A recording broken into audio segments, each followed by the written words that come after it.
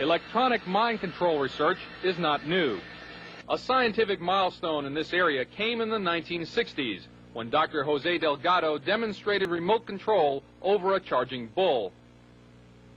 By connecting a radio antenna to electrodes inserted into the bull's brain, Delgado proved that the animal's aggressive impulses could be thwarted by electronically manipulating the bull's muscle reflexes. Do you realize the fantastic possibilities if from the outside we could modify the inside?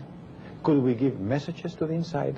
But the beauty is that now we are not using electrodes. In recent years, Delgado has shown that the behavior of monkeys can be altered using low-power, pulsating magnetic fields. But in these experiments, there were no antenna implants. Any function in the brain, emotions, intellect, personality, well, could be perhaps modified by this non-invasive technology. Delgado's research has so far been limited to animals.